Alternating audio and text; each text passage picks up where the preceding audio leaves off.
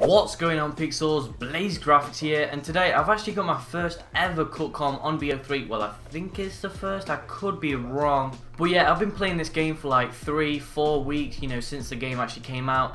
And I ain't even hit one clip, not a quad feed, not a 5-man. And dude, if I actually hit a clip right now, that would actually be insane. We got to. Any more? Double kill. Yes! That's sick. And a lot of people say that Safeguard is really easy to hit clips. In fact, so easy that clips aren't even that good because they're on Safeguard. I don't know if the clip will be usable or not, but either way, to actually have that feeling of hitting a quad feed on BO3 would be absolutely amazing. So I'm going to grind my butt cheek out. I'm going to try and hit some clips for you guys, and that would be awesome. But I don't know if any of you guys could actually tell or not, but I've actually added some kind of like color filter or video filter, whatever you guys want to call it, to all of my videos. Well, not all of my videos, but the videos that I'm making right now. I've added some kind of like video filter to it. And I don't know what any of you guys think, but personally I actually think it makes it look a lot better. Really all I've done is just added a bit of contrast, a little bit of color filter, stuff like that. And I don't know, guys, what do you guys think? I think it makes the graphics look a bit better. It almost looks like I'm playing on a PS4, but really I'm just playing on Xbox 360 until you guys actually look up and look at the graphics, because they look a lot different on 360. But yeah, I'll add some kind of like before and after on the effect thing whilst I'm like playing this game, so you guys could actually tell a difference.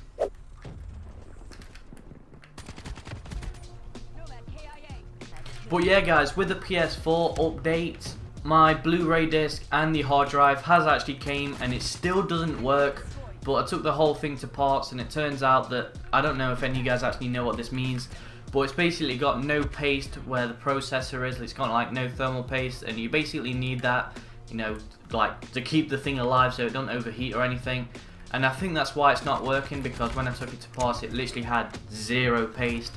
So I put some new paste on, but I had some really cheap thermal paste and still don't work. So I'm thinking that's why, because I put it on and it stays on, like I can't explain it, like it stays on a little bit longer now than it did last time. So all I've done is literally just put paste on it and it stays on a little bit longer. So I brought some better thermal paste and hopefully it might actually work, but I honestly have no idea, guys.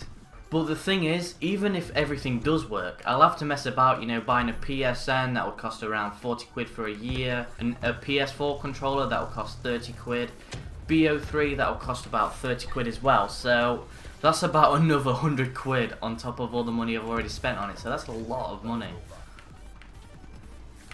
But yeah, it definitely won't be any time soon. Whoa, Jesus Christ, dude, if I had a sniper triple collat, that could have been my first ever triple collat.